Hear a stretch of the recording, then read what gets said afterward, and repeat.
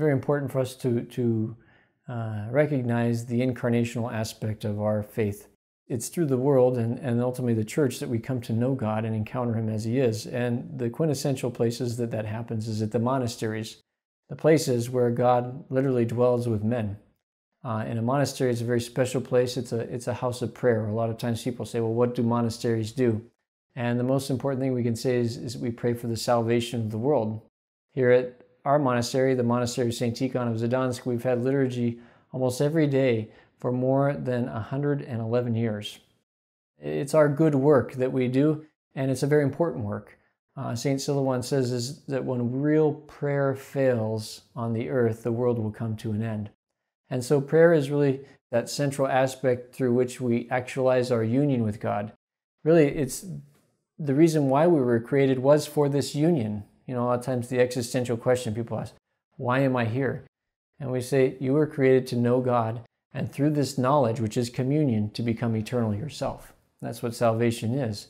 And so this work of prayer that the monastics offer for the world keeps the world together. It enables miracles to happen in the lives of individuals who come here, people who ask us for prayers. And we always, of course, are praying for the peace and the stability of the whole world. We can only imagine in times past how many times God listened to the prayers of hermits and monastics and righteous men and women throughout the world to stop wars and to miraculously end conflicts that would have not ended otherwise. And so as we make our pilgrimages to the monasteries, we ourselves can be transfigured and transformed through this encounter with God who dwells in these monasteries in a very special way. The grace at the monastery is different than that in the church because it's much more vibrant, it's much more apparent. It's through the sacrifice of the lives of many, many holy men and women who lived here at the monastery that have been able to bring down God's benediction on this place. And ultimately it was their sacrifice that really watered the seeds to bear abundant fruit for us to partake of and to be renewed by, to be strengthened by, to be challenged by, and ultimately to find healing. A lot of times people want to go on vacation, and the reality is that oftentimes we'll hear the saying that people went on vacation, they came back more tired than when they left. And it's the exact opposite. When people leave the monastery, they come tired and beaten down and worn down.